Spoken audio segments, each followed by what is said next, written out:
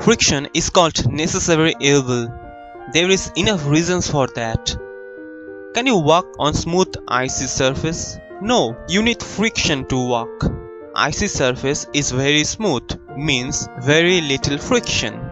Your normal shoes wouldn't get enough grip on an icy surface. We can slide on smooth surface as there is very less friction. You can't even write without friction. Ball pens have a ball at the tip of nib. The ball grips the paper and rotates. It takes ink from the refill and rub it on the paper. You can't write on glass because there is very little friction and the ball will slide.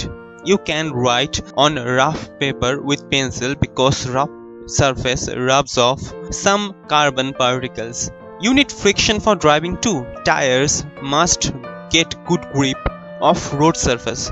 Snowy road is slippery as friction reduces because of snow particles and water.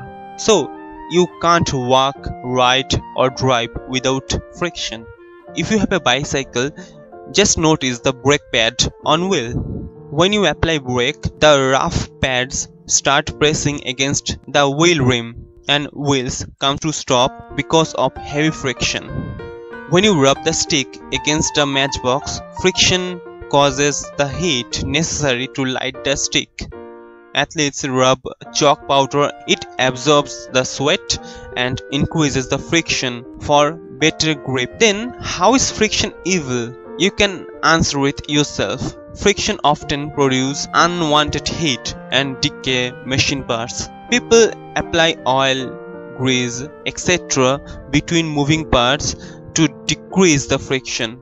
These substances form a very thin layer of and moving parts don't rub against each other directly.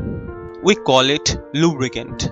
We often use oil as lubricant in hinge of door, lock, etc. It reduces the friction between moving parts and door can swing smoothly. Take care.